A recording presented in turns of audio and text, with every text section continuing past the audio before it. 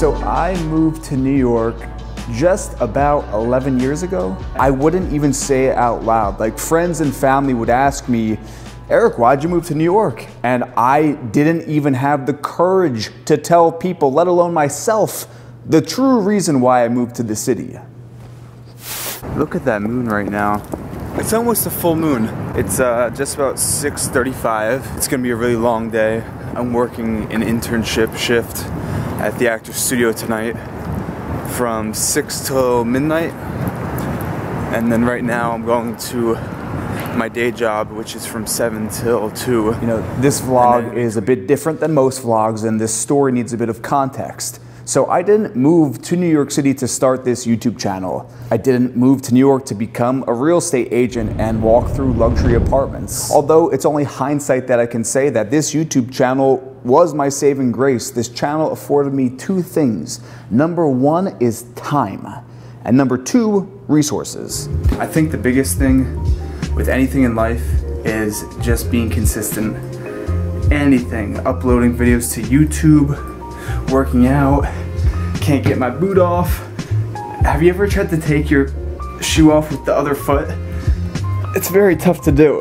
There we go. And the theme of today's vlog, today's video, whatever you want to call it, is patience and tenacity. Delayed gratification, playing the long game. And if you have been watching this channel since its inception in 2014, you know that my first 2 to 3 years living in this city, like most everyone else who moves here, I was very much a starving artist who was too afraid to admit that he even was an artist. Which is like, if you're gonna do something, you gotta own it. And I didn't even own what I was doing here, which now sounds absurd because I've grown up as a person. I want to add to that, I was a very well-documented struggling artist. Like the days of living in an actual shoebox apartment with cockroaches and mice and a deadbeat landlord who wouldn't turn on the heat. The days where I was always one emergency or one slip up from being totally financially crippled. Therefore saving money wherever I could, like working out on the streets for free, living off hard-boiled eggs. Did that for a long time. Contrary to what a lot of people who just find this channel think, seeing me in these apartments and these nice mansions, like my parents are gonna be working until they're in their late 60s. Unless I can, you know, hustle and hopefully retire them. But that's me, that's where I come from. I'm from a very small, middle-class town in southern New Jersey, and you know. And in 2014, when I did move to New York, I didn't have the luxury of time or resources to pursue my dreams. And the truth of the matter is that what we want in life, it doesn't happen on the timeline we expect. It happens on the timeline that we need. It's often said that we greatly overestimate what we can do in 1 year and significantly underestimate what we can achieve in a decade.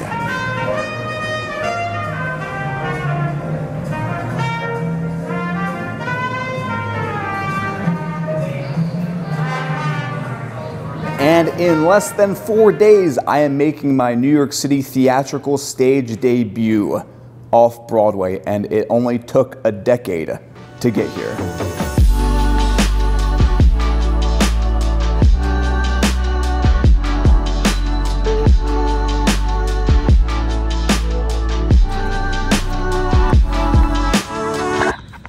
So let's flash back. It's 2021, and the only way to describe just where I was in life was I was spiritually bankrupt. I was very unhappy with the person I was becoming, the man I was becoming. I had just got my real estate license, which, you know, I just kind of ran with the real estate thing. I was a first mover in the space online, and I ran with it. And it was right at the end of 2020 where I'm like, whoa, I am not happy with this.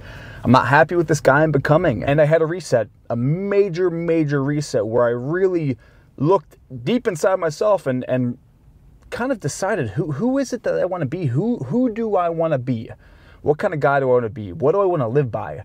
And that was the North Star. And deep down in the pit of my gut, I still had that fire to want to get on stage and to do this work. And I had the time and I had the resources. So I seriously auditioned for conservatory programs, and I found a This guy's a genius. The best teacher I've ever had. He's become a mentor. His name's Terry Knickerbocker, who taught me for 2 years straight, basically all the tools, everything. This guy, he works with Sam Rockwell. He works with a lot of really good theater actors. While filming all those mansion tours behind the scenes, Monday through Friday, I was in school and on weekends rehearsing, just doing the thing for 2 years straight.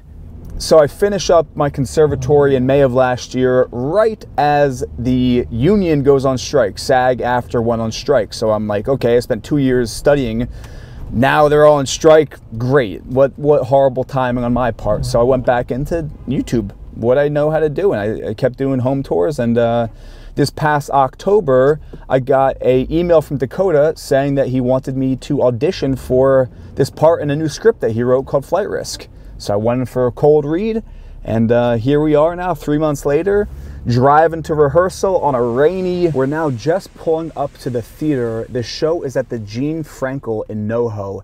And now the Gene Frankel is a staple of the off-Broadway scene. It's essentially the birth of off-Broadway. It's that quintessential New York City black box theater experience where you are intimate with the performers. There's no actual stage, so the first 3 rows of the audience are technically on the stage. I'll be totally honest, preparation for this play has been all-consuming in the best way possible, but therefore it's been very hard to find the time and energy to create content around this.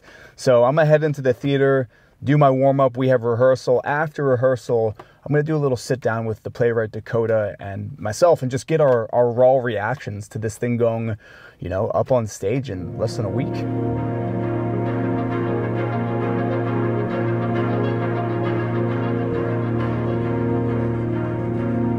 I'm Dakota Sylvian. I'm a playwright. How did we meet? I think I found out you were studying at a conservatory, the Meisner, the Terry Knickerbocker Conservatory, and I was like, dang, I didn't know he was acting. Like, I didn't know he was doing theater and stuff. I emailed you, sent you a script, pretty much expecting you not to open it. I don't know. I guess I assume you get scripts in all the time. And I wish. I've got a few, but yours was the first one where I was like, oh, this is like a real script. I mean, you know this. I had you play kind of a villain character, and that was so fun because you're so kind and gentle as a person, and to see you get to like express like a totally different character was really fun. And then to see you perform opposite Connor, who's, you know, in this play. Now the roles are reversed. Now I've got you back to being sort of a little bit gentle and kind, but there's some secrets in that character. All right, you're making your New York stage debut. How does that feel? In a week, I think. I was gonna say terrifying, but it's more exciting than terror at this point. Was it terrifying before? Yeah, I'll be honest with you. Saying yes to do your play was one of the most terrifying things I've ever committed to. Oof, fear can be a bitch, but fear can also push you to do great things. What happened to make you less terrified? Oh man, to make me less terrified, definitely working with Connor and Grace. Yeah. And knowing you and having our rapport. Dougie, our director, is so kind and so gentle. And then just the preparation, honestly. I said that this morning. I was talking to Geraldine and I was like, wow, I'm glad I prepared because I'd be really nervous if I didn't. The focus, I think that's the biggest thing, was the focus required to do a play is so immense. To have that long of a focus, because think about it, nowadays we're on our phones and our focus is like a second. Should I describe Cooper first? Yeah. Yeah, so I'm playing a character named Cooper. He's an ex-Navy rescue pilot living in Alaska operating a bush plane, Bertha. He flies hunters on expeditions. Cooper attracted me because he was a guy that had big dreams that I think never had those dreams come true. And at the core, that's a big part of him, and that's something where like I can relate to that especially. Like this right here, being in the theater, this is my dream. And to drop into that, like that's a tether to like, okay, this is a real person. So that feels good. What else about Cooper? Oh yeah, the physicality. So yeah, Cooper, should we say what happens? Yeah, generally speaking, like... Yeah, Cooper has a bad injury. He's freezing, he's hungry, so there's a lot of sensory work, and all I can say is thank God I took 2 years to train. I could have not even attempted a whack at this if I didn't spend 2 years of my life, you know, learning a technique to do this.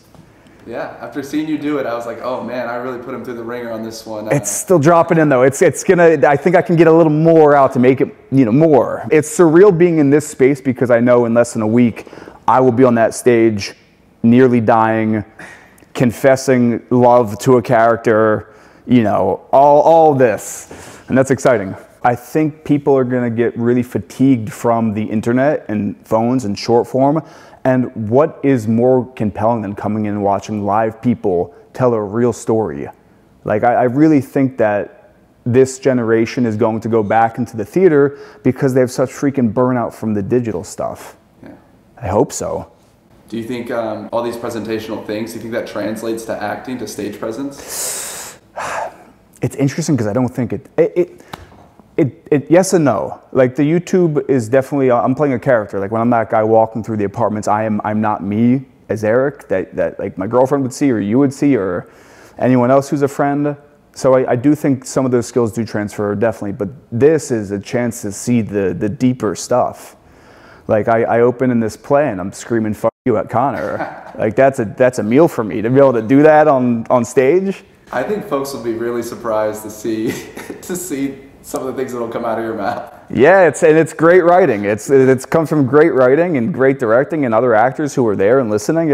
I am more excited and proud to do this play than honestly anything I've ever done in New York, and that's the truth. That's so sweet. That's like, there's very few YouTube videos where it's like, yeah, I'm proud of that, or this has been in the works since I moved here.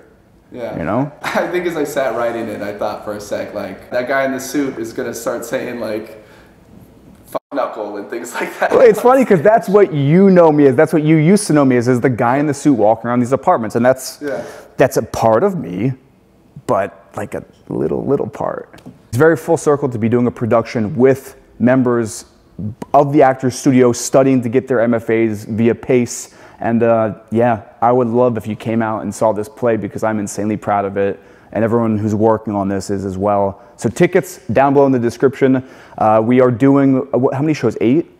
7. 7 shows, and tickets are going fast. So if you haven't, buy tickets, come check it out. Make a whole thing of it. Go get some dinner afterwards, see the show. I'll think of an ending.